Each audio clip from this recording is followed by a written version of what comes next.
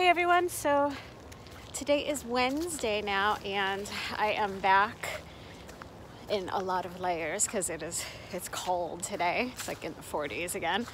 I am at one of my favorite places, which is also the very first place that I have found Cortinarius and also hydnellums, which are the mushrooms that give the bluish greenish color that you all like so much. So I am excited to be looking for more things today. I feel like I don't have that many more days left of foraging ahead of me now that we are like in the second half of November. So yeah, the thing I have to watch out here is horse poo, because there are horses on these trails, which is great. These are actually trails that Walt Whitman walked when he was a kid, and he's got his houses nearby that he grew up in and everything, so it's very cool. So wish me luck. I am very hopeful.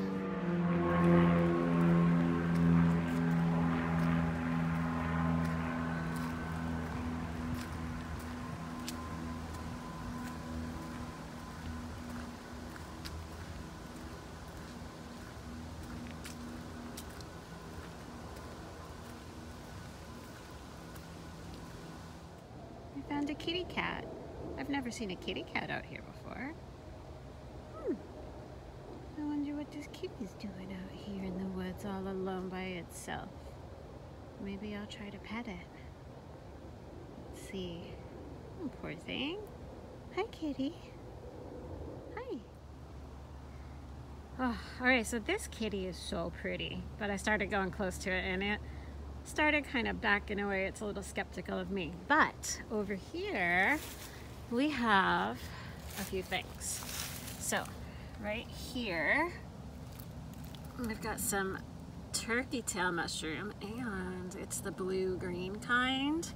So I haven't tried dyeing with turkey tail. I hear that you need quite a lot of it, especially to get any kind of color. But I've made turkey tail tea before. Turkey tail is very, very healthy and it's medicinal. It is very good to take. And so there's a little series. There's a series of stumps over here that has various turkey tail on it. So while I was over here looking for the kitty, I at least found some turkey tail. So I'm going to see, there's a bunch on this one right here. So, and this is like the perfect place for turkey tail to grow. So this was an exciting find, and I'm actually seeing some other things on these stumps too. So sometimes it just takes getting close to things.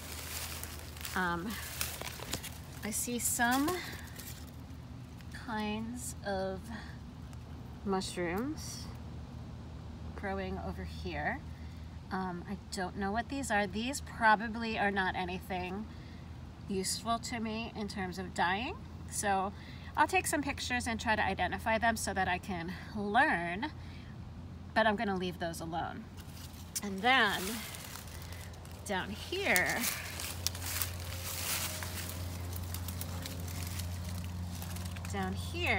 we've got some cool bracket types of mushrooms. See if I can get a view of the underside at all on camera for sure.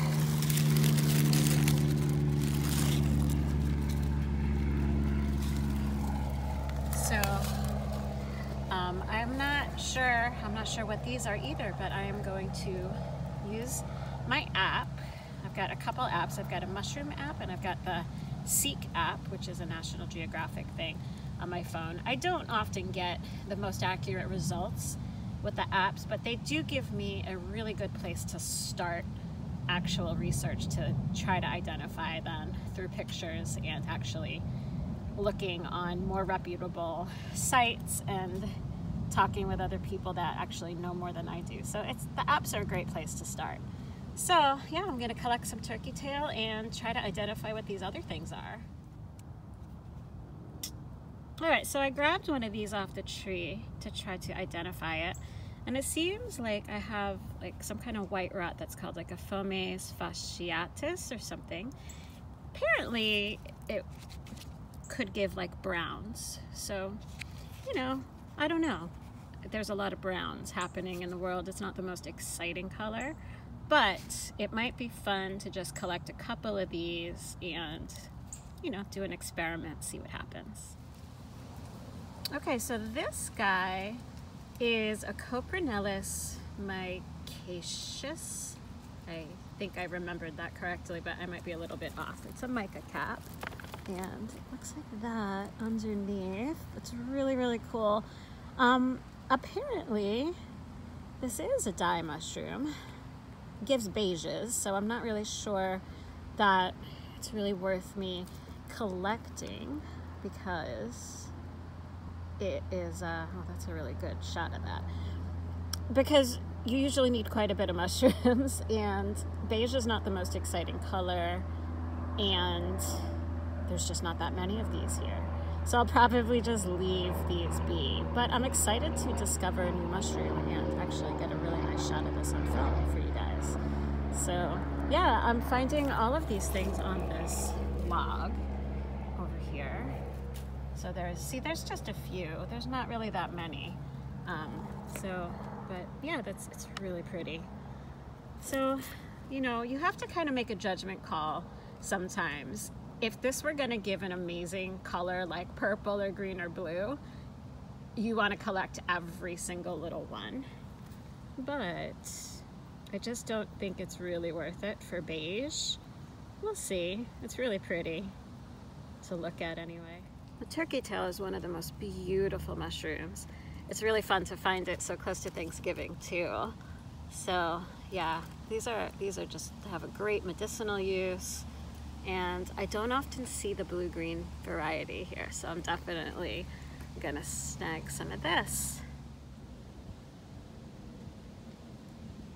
I think I found a couple Cortinarius. I am going to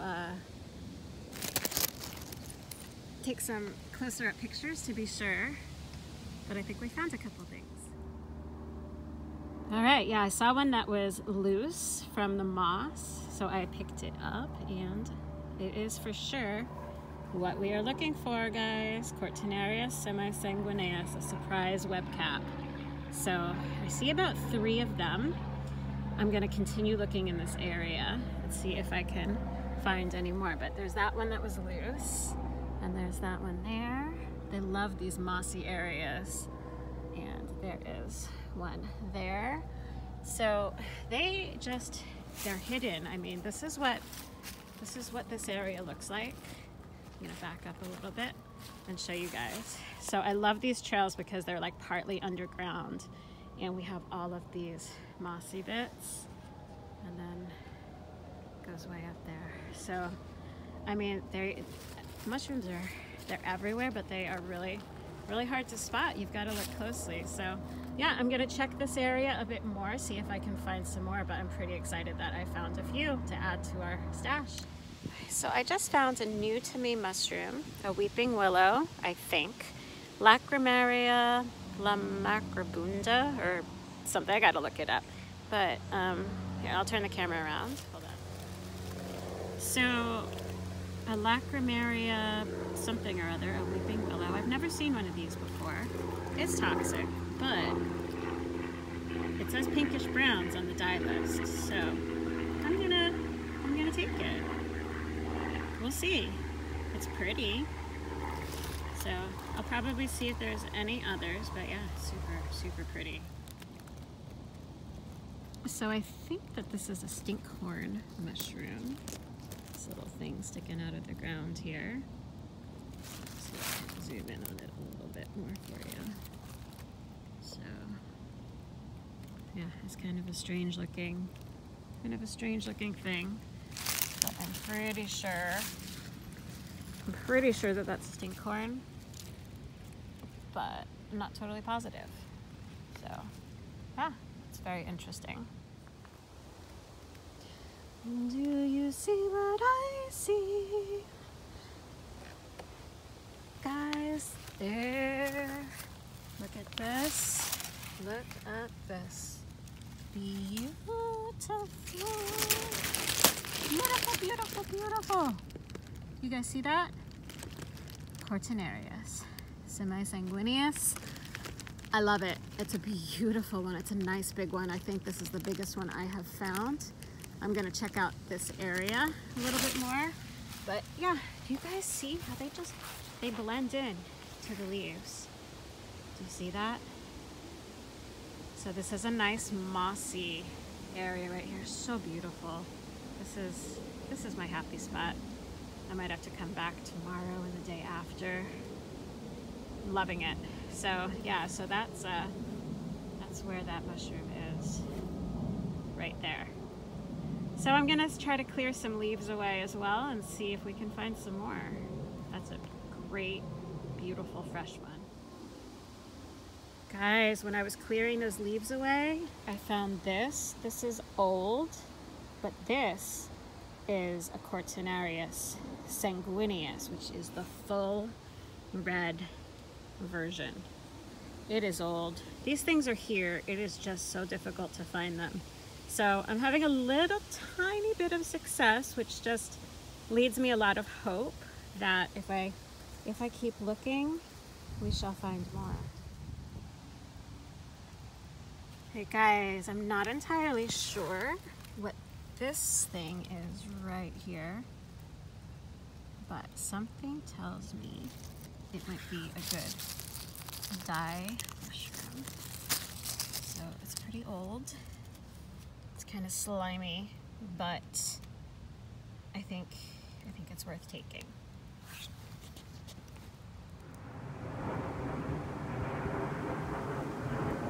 Looks like somebody had a little camping spot. I don't think you're really allowed to camp in these woods, so not really sure how some chairs got out here, but yeah, little teepee, pretty cool.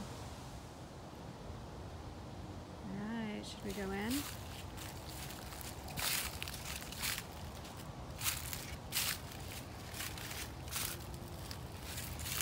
Okay, we are in the teepee. I don't see any mushrooms in here though, so we're gonna go.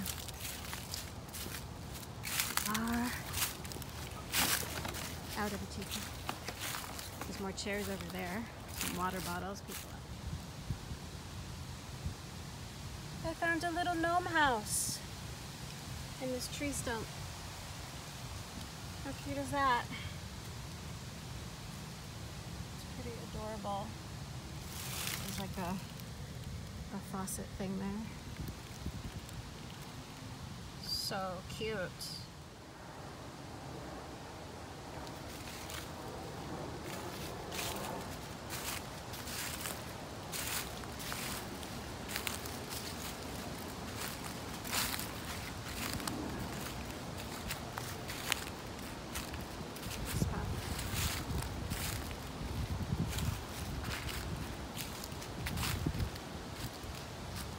So I just came across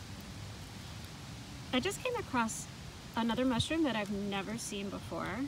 I think it might be a dyer, it might be a hypholoma something or other. But look at the underside. I have never seen one like this before. So I am definitely going to bring this home and try to get some really good photos and see if I can get a proper ID on this. It's always fun when you discover something brand new. So yeah, this could be a dyer. We'll see. Check out this awesome feather I just found. I don't know what it is. It's not focusing. But Owen collects feathers. Yeah. There we go. Isn't that beautiful? Does anybody know what kind of bird that is? So Owen collects feathers. That was his mission every time we went out on a foraging walk, was for him to find feathers. So I have never seen this one before, so I think this is going to be a new feather for Owen's collection. He's going to be so excited. Owen's going to be so excited about this cute little feather. don't know what it is, but yeah, it's pretty cool. So I think that this is a shaggy mane, a Caprinus mushroom, some kind of ink cap, and I think that this is a young version, and I think that this one here that I found on the ground is a more mature version. So I think some of the Caprinus have dye qualities. It sure looks like it would, but I'm not positive. Yeah, so this is a shaggy ink cap. Apparently, while this is in this stage, while it is very young and completely white, apparently this is edible. I will not be eating this, but yeah, I thought you guys might like to know. So I am just getting ready to head out, and I just found something really cool. I know that some types of these can be dyers. I don't know if this is, but it looks so cool. This is almost glowing. So here is one of them, and it's so cool. I think it's a sulfur tuft, a hypo-life. I'll insert the names of these things. I looked them up and then I can't remember them long enough to pronounce them. But all right, I'm gonna show you guys a video of this huge cluster of mushrooms. So guys, check this out. I don't know that on camera you can see these glowing, but oh my gosh, in real life these look neon yellow. These look so super cool. Definitely you can't see it on camera. I wonder if I back up a bit, if you can. Well, I'm gonna zoom in for a minute. But, oh, there's an ant. See that ant? So these are just at the base of a tree, and there is a whole big cluster of them. So, can you guys see them glowing? I think that's a better picture. I am gonna back up a little bit, but I am backing up. Can you guys see that neon yellow? How glorious that is. I'm just blown away right now. It's like, it's as if this thing is glowing in the dark. So I wonder if this is a bioluminescent mushroom. I don't know, but I think that these are dyers, so that is really exciting. I'll zoom back in.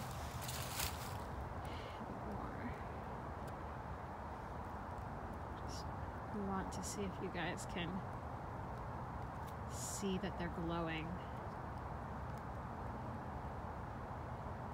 It's so beautiful. Oh my goodness. So yeah, these are right by the entrance, but I'm going out a different way. And so I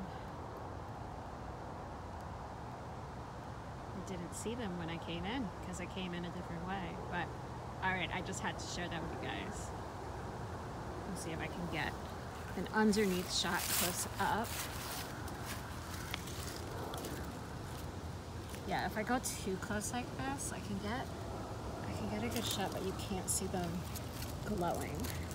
So let me zoom out again. All right, apologies for my camera work. Can't quite get under, but these are gorgeous. There's a couple more. Oh, there we go.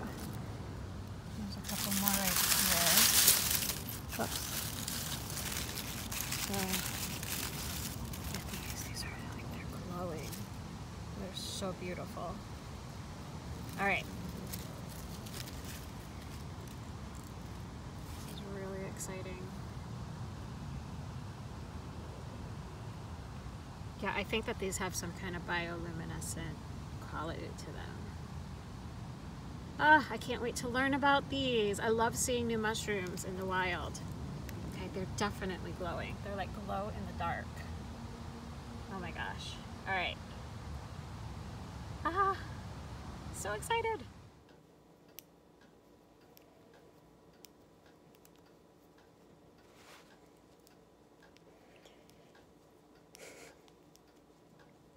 My cat sits like this on me.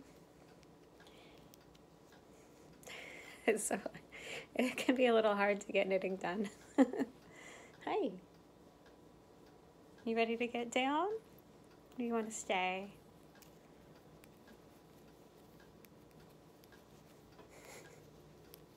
Hey. I'm working on a hat for me. I don't remember the name of the pattern. I want to say like slouchy farmer's hat, maybe. This is with some Long Island, oh, bye Sam. This is with some Long Island Yarn and Farm that I got last year when Tabitha had sometimes on Fridays she'll do like a Instagram sales on things that are not in her shop but are in her, I don't know, like they're either odd quantities of yarn or they're like, I think this was a one of a kind, and that's why I think they were designing a yarn or something. So yeah, it was a one of a kind, and she stuck it up on Instagram, and yeah, I snagged it. I think she had 2 different ones, but they were each one of a kind. So yeah, so I thought that I would knit myself up a quick hat. So here's what it's looking like so far. I'll probably show this on the podcast today. But yeah, so it's got like a really long 1x1 ribbing, and then now we're in some stockinette for like 4 inches, and then yeah. Cute little pumpkin stitch marker is from Katrinkles, and I got that, I don't think it was last year, I think it was 2 years ago. I ordered the Halloween, it was like an October stitch marker set. So it had this one, and it had like a glow-in-the-dark ghost, and then I think some wooden ones in there too. So yeah, I just wanted to knit a little bit with my cat so you see what I deal with sometimes. It's almost like having a child. Okay, see you later.